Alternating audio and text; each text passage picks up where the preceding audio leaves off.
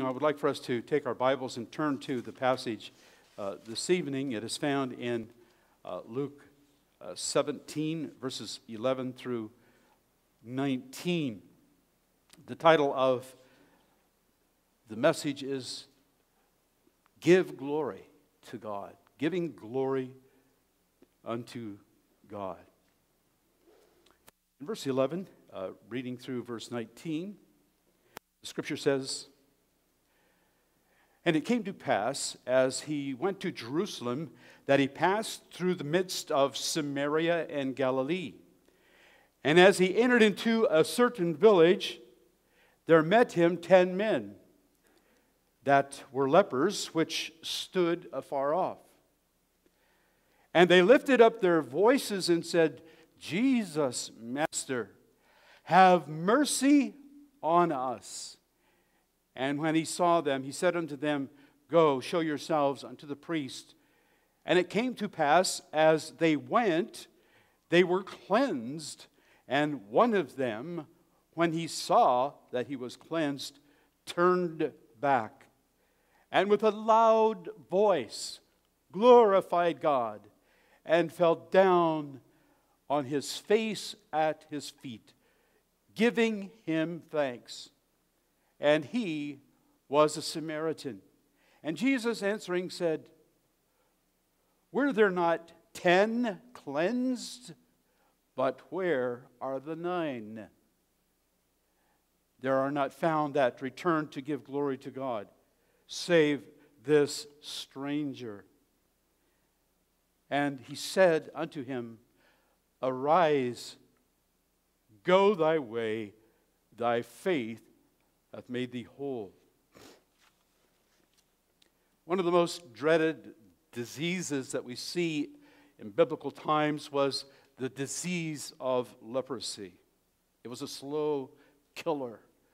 And those who were detected as having leprosy in Israel, they were not to accompany with the people of God because they would infect others with their disease. When one suspicioned that they might have leprosy, they were to go to the priest under the law, Leviticus chapter 13, verses 3 and 8 and 14. And the priest would look to see if the skin was evidencing leprosy.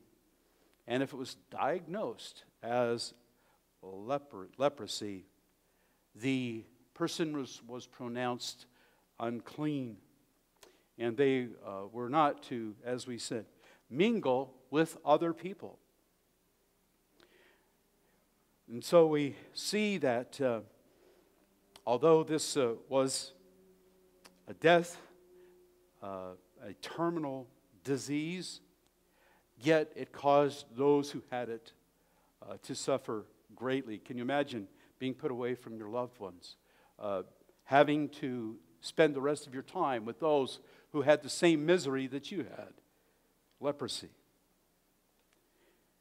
It is said by some that the Jews believed anyone who had leprosy received it for some particular sin that they committed.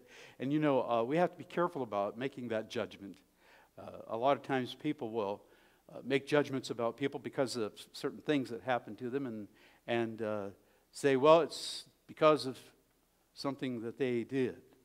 We can't make that judgment unless God makes it very clear that that is so. Now, it's not necessarily that these things come upon us is a sign of God's displeasure. Sometimes it is. But we have to leave that judgment in the hands of God. But we certainly can see how that a poor leper would suffer extreme, not only physical anguish, but mental anguish as well.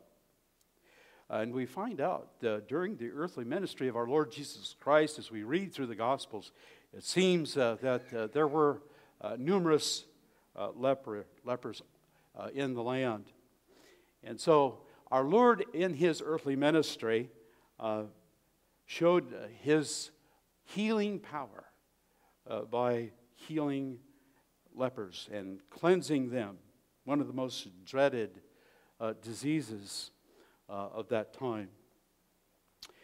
And yet we also find, not only do we see our Lord Jesus Christ healing all manner of sicknesses and diseases, but the thing that we need to note is that God and our Lord Jesus Christ incarnate, He is merciful. God is merciful to the greatest of our miseries. And there may be times in our life when we feel like we are at our wits' end and we don't know where to turn. Remember this, that God is merciful. And He is infinitely merciful. And He not only knows that need that we have, but He is well able to deliver us. In the text before us, Jesus was returning from Galilee. A lot of our Lord's ministry was in Galilee.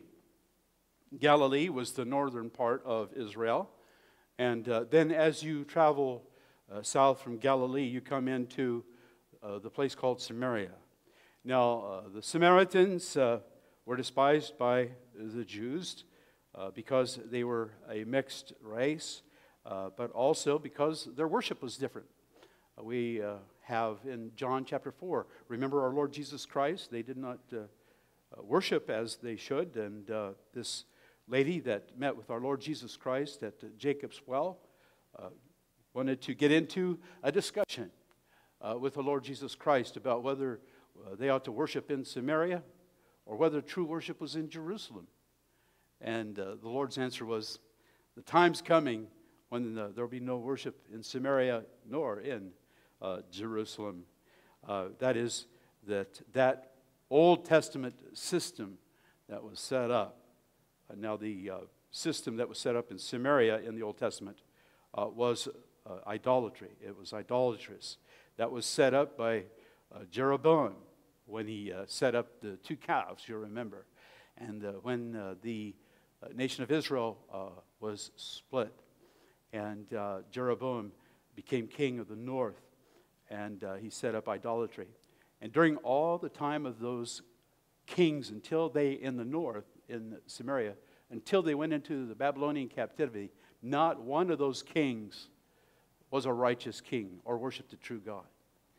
And we find even in Judah, during the time of the kings, for the most part, the kings themselves got corrupted because of the corruption in Samaria. But we find our Lord Jesus Christ doing much of His ministry in Galilee. Now, Galilee was in the north. It bordered on a Gentile nation, Syria. And so you can see how that in Galilee there was a lot of, it was much, much more corrupt. And when our Lord Jesus Christ, who was born up in Galilee in the city of Nazareth, it says that a great light, when He was incarnate and His parents settled in Nazareth, great light has come unto that area, into the land of Zebulun and Naphtali. That was the tribes in that area. And that light, of course, was the incarnate Lord Jesus Christ. Now here our Lord has manifested Himself as the Christ, and He has manifested that through the miracles which He did and through that which He taught based upon the Scriptures. But I want us to note, as our Lord Jesus Christ is walking toward Jerusalem, leaving Samaria, He goes through, leaving Galilee, He goes, it says in verse 1, as He went to Jerusalem, then He passed through the midst of Samaria and Galilee. We read in Luke of a similar account, Luke 9, verses 51 through 52. And it came to pass, when the time was come, that He, our Lord Jesus Christ, should be received up. So this was shortly before our Lord went to the cross. he steadfastly set his face to go to Jerusalem and sent messengers before his face, and they went and entered into a village of the Samaritans to make ready for him. Now, along the way to Jerusalem, by the providence of God, the Lord Jesus Christ meets 10 lepers who were very desperate. They were crying out for mercy. It says he entered into a certain village in verse 12, and there met him 10 lepers, 10 men that were lepers, which stood afar off. So the leper, when he would come in contact with others who were not lepers, they had to stand a distance away from those who did not have leprosy. And these 10 lepers knew that the Lord Jesus Christ was passing by their way. And they sought the Lord Jesus Christ's mercy to heal them. And we see, it says in Leviticus 13:46, that when one had this leprosy, it says, all the days wherein the plague shall be in him, he shall be defiled, he is unclean. He could not only mingle with the people of God, he could not go to the place of worship with the people of God. He shall dwell alone, without the camp shall his habitation be. Now, although lepers could not commingle with others who were healthy, in Matthew 8, Matthew 8, verses 2 through 4, our Lord not only mingled with a leper in the New Testament, but he actually touched the leper and healed him.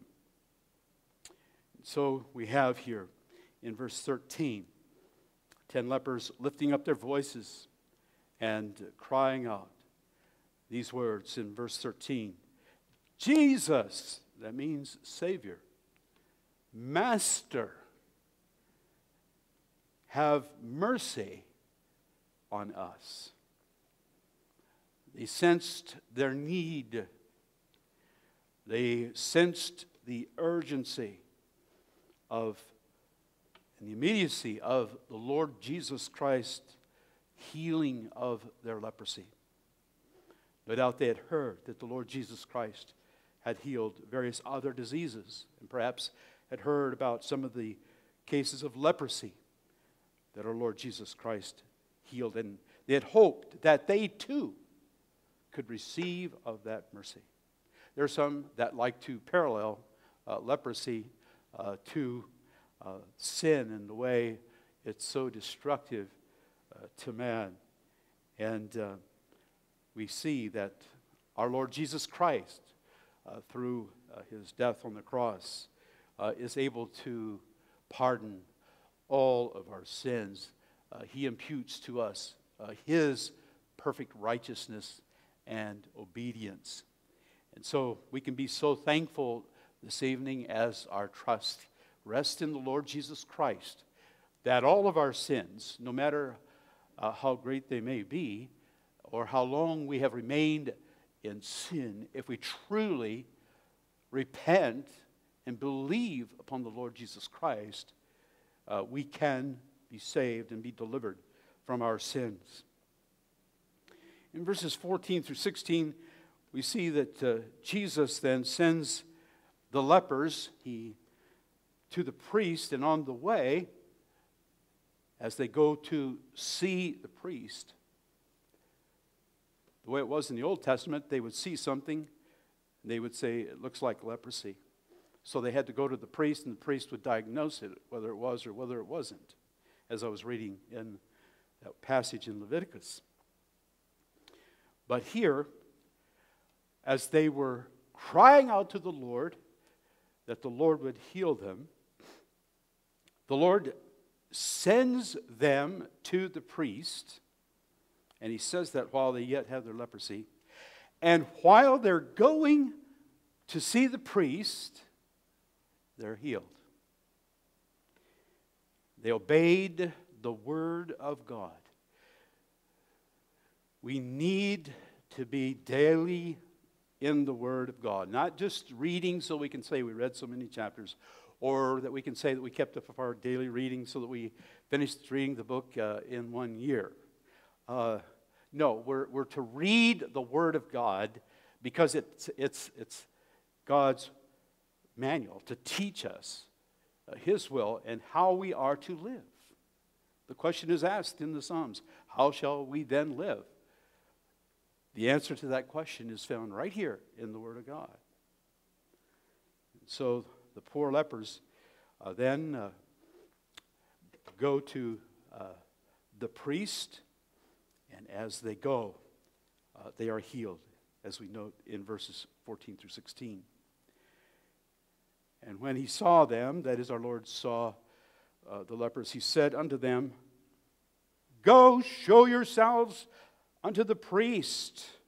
And it came to pass, as they went, they were cleansed.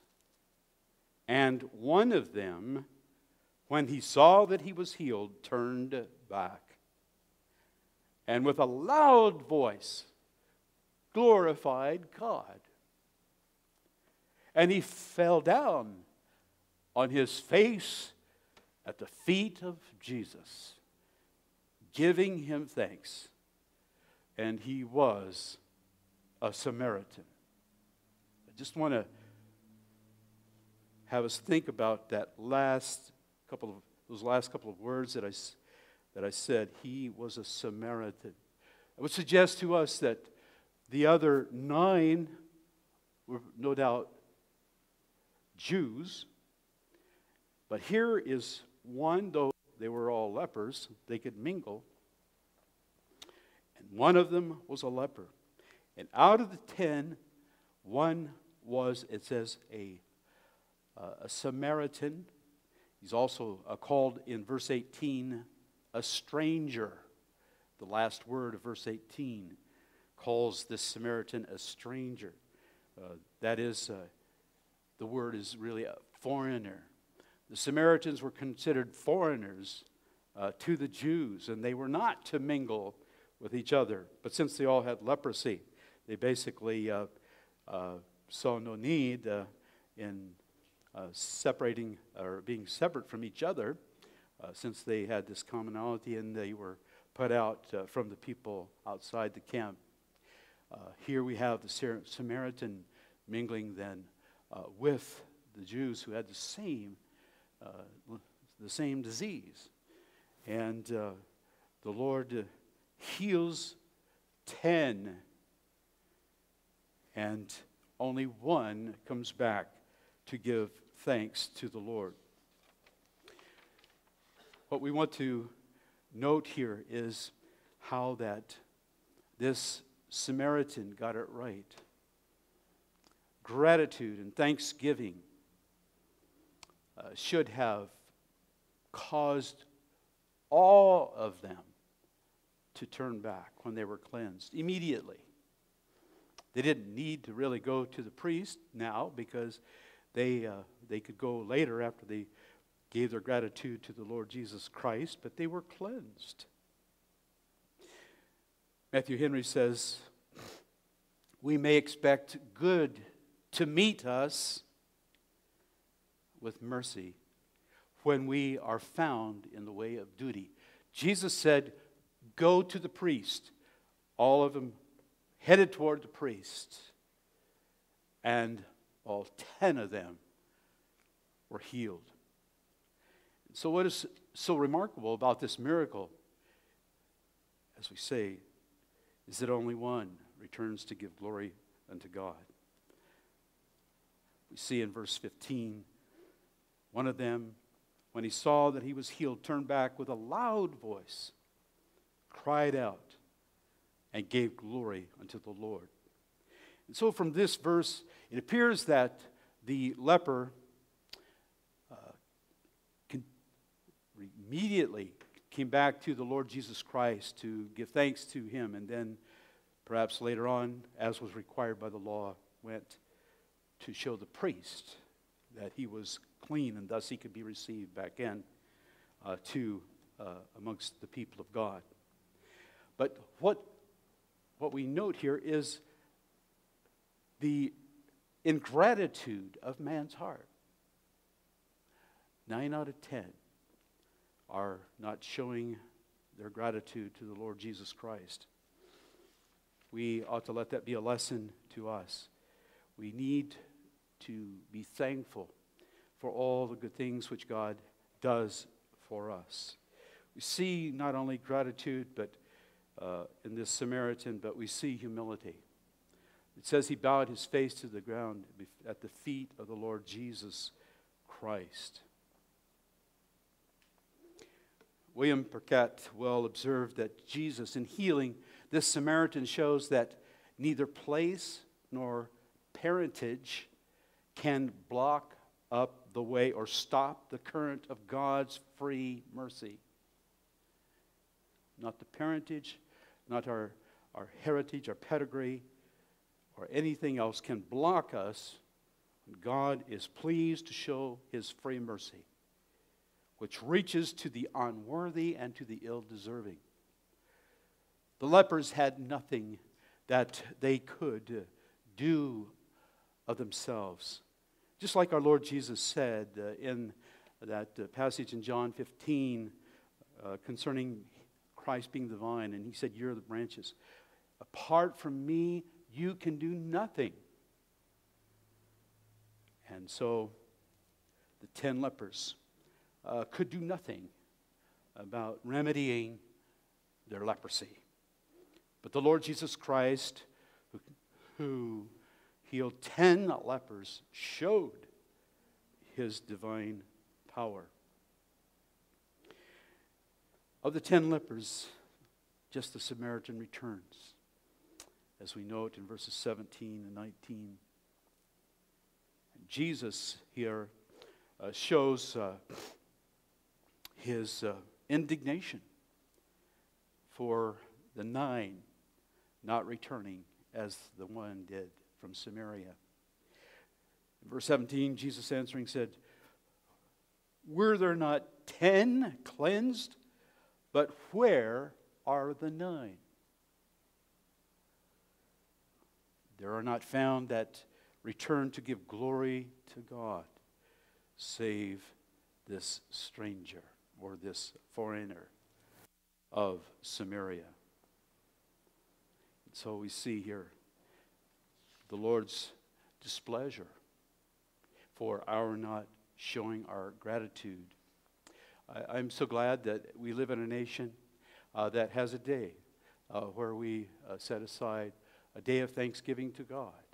I'm so thankful that we live in a day where we acknowledge the first day of the week as the Sabbath day.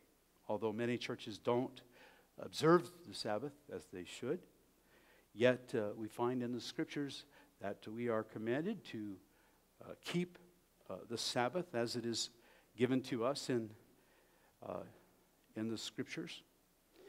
And so we need to show our gratitude and our thankfulness. When we come for worship, there are many parts of the worship, as you will note, when you look at the order of service. And in all of this, we should be expressing gratitude to God for his blessings. The times that we have for prayer, we ought to be giving thanks to the Lord for all the blessings which he has bestowed upon us in the past week. How that he has blessed our going out and our coming in. You know, there are some mornings that people lift their head off the pillow and they never retire to their same bed and lay on that same pillow that night because some tragedy had happened to them, and this happens every day.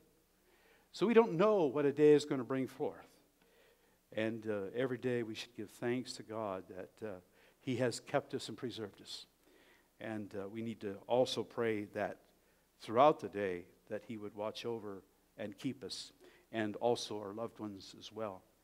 But in showing thanks to God, Psalm 107 verses 1 through 2 shows a great deal of how we are to express our thanksgiving. Sometimes it may be difficult for us to put our gratitude and our thankfulness into words. It would be good to take the book of the Psalms, especially Psalm 107, and we see how that the psalmist expresses his gratitude.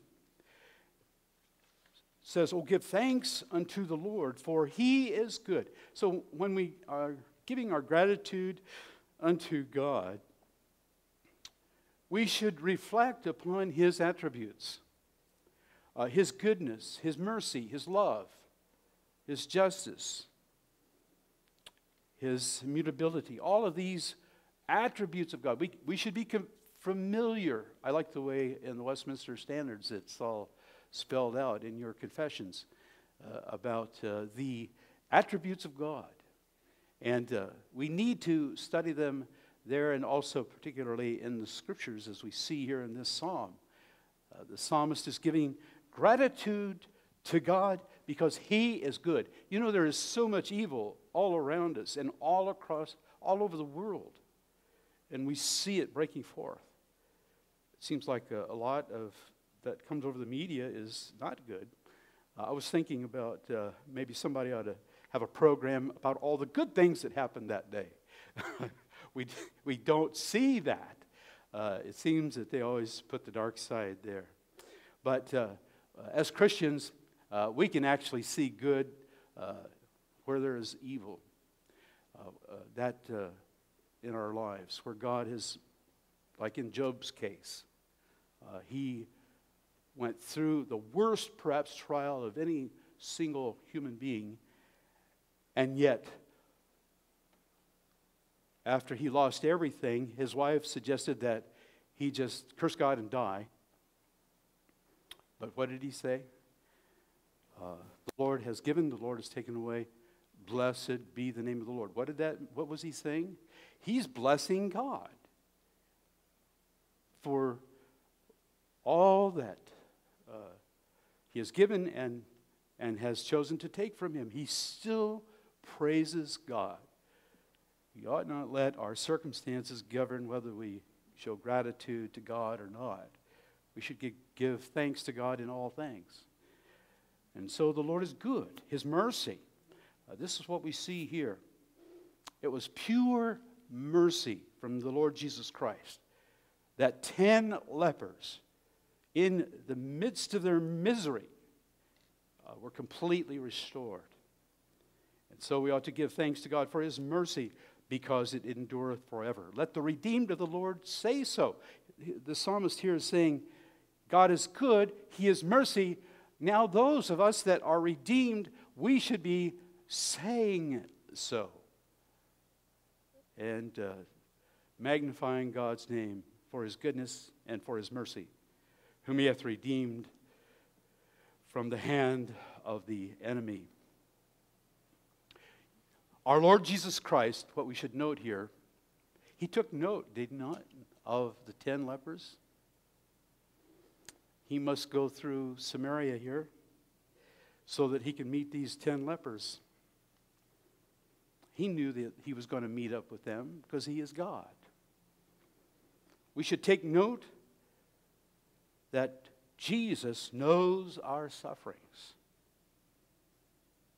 But also, we should take note of this, that Jesus also takes note of whether we express gratitude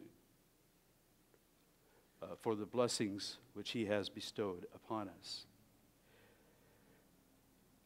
It was well said by someone other than myself that God forgets our sins, but he records our mercies. He forgets our sins, but he records our mercies. And so therefore, we must always glorify God. You know, the scripture says that whether we eat or drink, this is something that we do on a commonly 3 times a day. And whether we eat or drink, We are to do all to the glory of God. And so, may we learn here not to be as the 9. Our Lord Jesus Christ said, "Where are the 9?" They are to come and to show their gratitude for the healing that he had been pleased to perform upon them. Can you imagine having leprosy? And then thinking of the misery that these people have gone through for how many years we do not know. And then suddenly, to be immediately healed. And not be thankful for that, and not go back to the Lord and thank Him. It goes to show how that man's heart is truly hardened when it comes to gratitude. We need to be careful that we do not pass up giving thanks to the Lord. There are innumerable things for which we could thank God.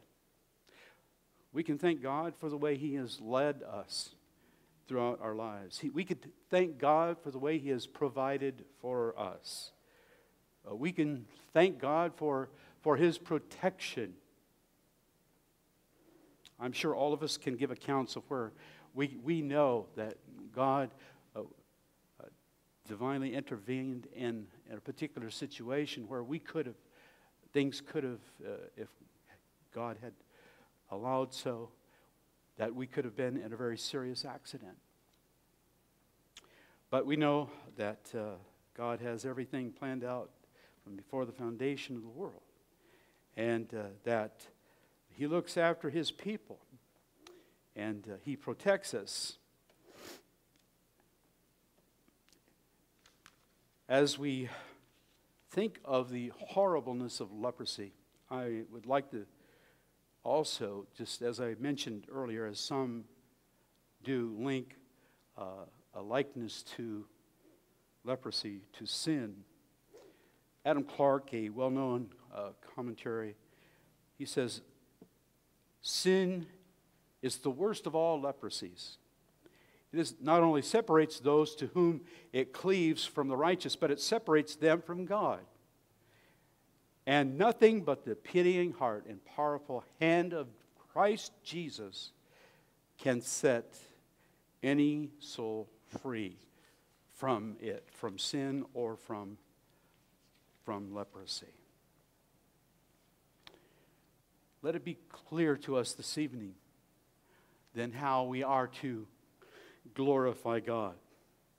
Thomas Watson, in his Body of Divinity, answers this question of how we are to glorify God very well.